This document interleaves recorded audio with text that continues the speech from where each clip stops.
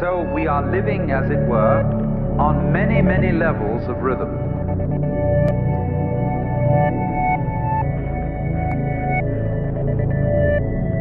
This is the nature of change. If you resist it, you have dukkha, you have frustration and suffering. But on the other hand, if you understand change, you don't cling to it, and you let it flow, then it's no problem. It becomes positively beautiful, which is why in poetry, the theme of the evanescence of the world is beautiful.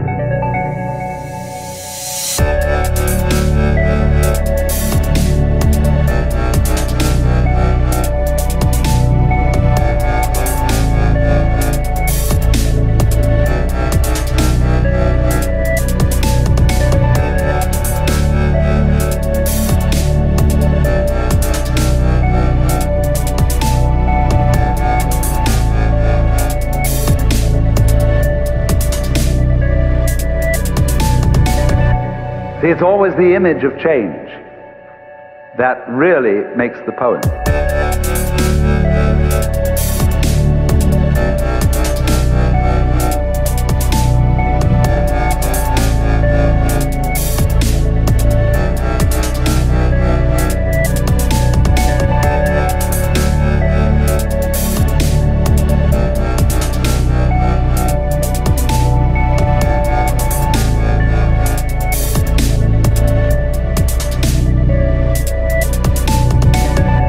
Japanese have a word, yugen, Y-U-G-E-N, which has no English equivalent whatsoever. Yugen is, in a way, digging change.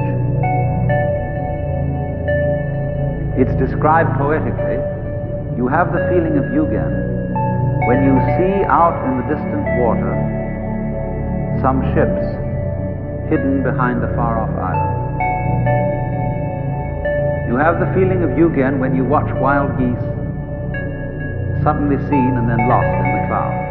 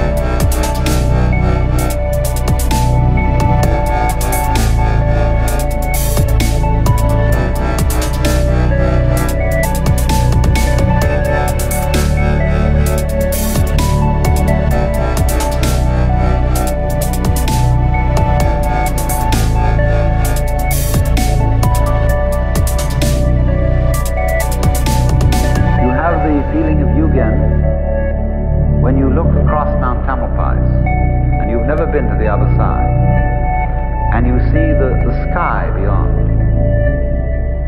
you don't go over there to look and see what's on the other side. That wouldn't be yugen. You let the other side be the other side. And it evokes something in your imagination, but you don't attempt to define it, to pin it down. Yugen.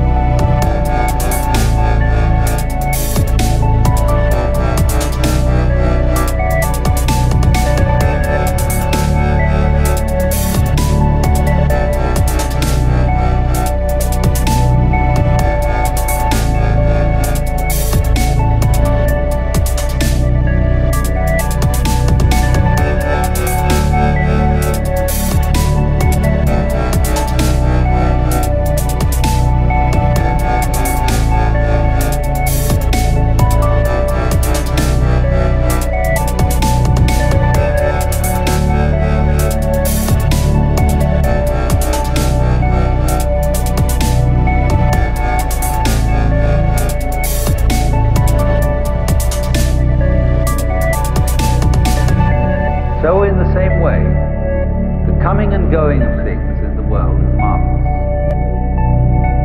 They go. Where do they go? Don't answer, because that would spoil the mystery.